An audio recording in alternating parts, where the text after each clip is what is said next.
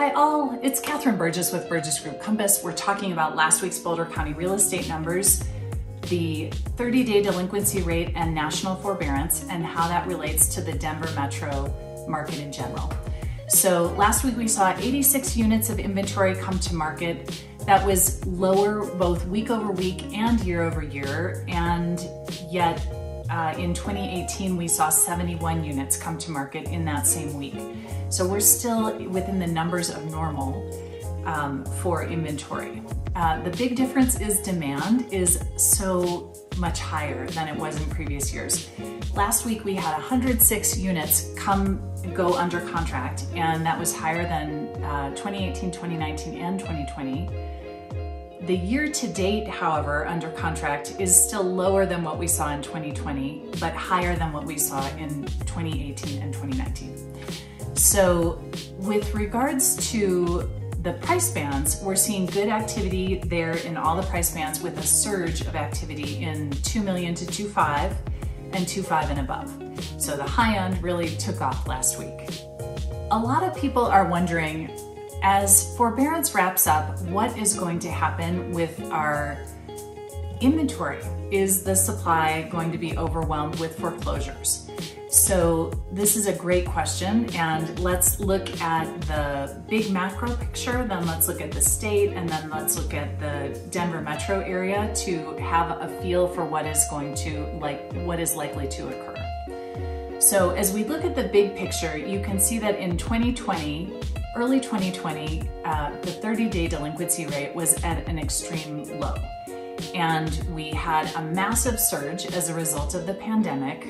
However, the foreclosure provisions since then the forbearance provisions since then and rising home prices has made it so that many of the people who were delinquent are now recovered. So that is great news for us nationally.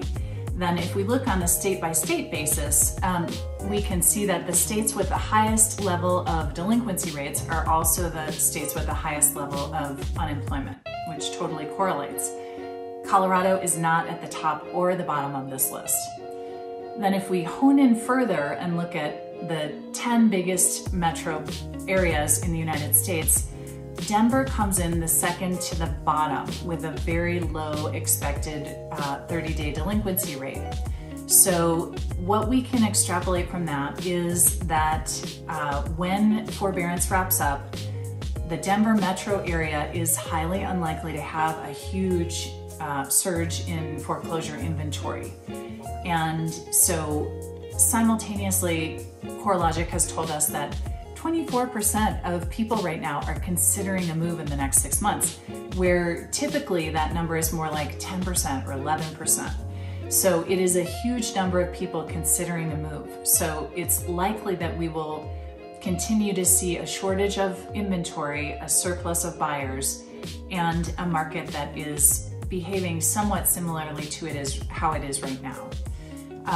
So sellers, keep in mind that it is a great time to sell. It could be the best time in your lifetime to put your property on the market.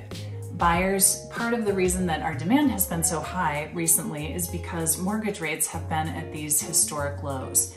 So we are seeing a ticking up. However, they are expected to keep going. So it is still, from an interest rate perspective, it is a very attractive time to take on a mortgage.